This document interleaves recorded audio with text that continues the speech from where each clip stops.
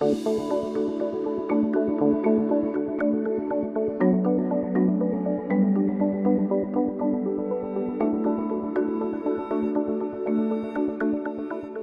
to a new video. In the previous episode I showed you how to use LEDs in a good way. And I mean, this one here should be a little twisted, like it is more like outdoor lighting, so we are more into showing you how to use LEDs in the best way.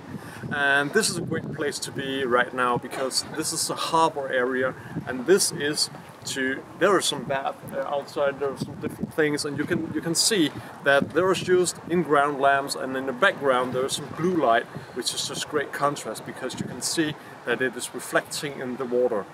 One thing that I just want to point out here, which is really important, is that the luminaires that you are using is coated, because otherwise in a few years you will see that there will be rust and so on. So I mean, this is pretty much it. This was the first application that we wanted to show you, and then we moved closer to Copenhagen to see a lot of other outdoor lighting installations. Just to start out here, I mean, this is basically what you have used here, some different sorts of handrail lighting. So you are integrating the luminaires into the handrail, and that will lead to a great atmosphere here in my background, as you see. And then they have used some different sorts of colors, you know, on the walls over here, so you get some sort of reflection from those, which is also giving a nice atmosphere, I will say.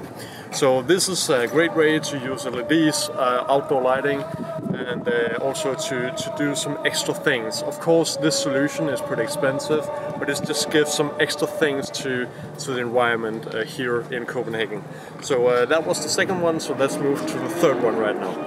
The last lighting concept I want to show you guys is here on the station. It's a pretty new concept actually, and it's a new station as well, like in Nørreport, which is called. And as you see, there's a lot of different lighting concepts. Let's just start here. I mean, the first one I want to show you is behind me, which is the larger poles, where you have some wall washing from the bottom of the pole up to around the middle. It's making a quite interesting atmosphere here, and it's really opening the environment. And what you see here on my left side is some bicycles, which is typically in Copenhagen. There's a lot of bicycles, and then they have tried to move some light in the top of these poles, which is also quite interesting.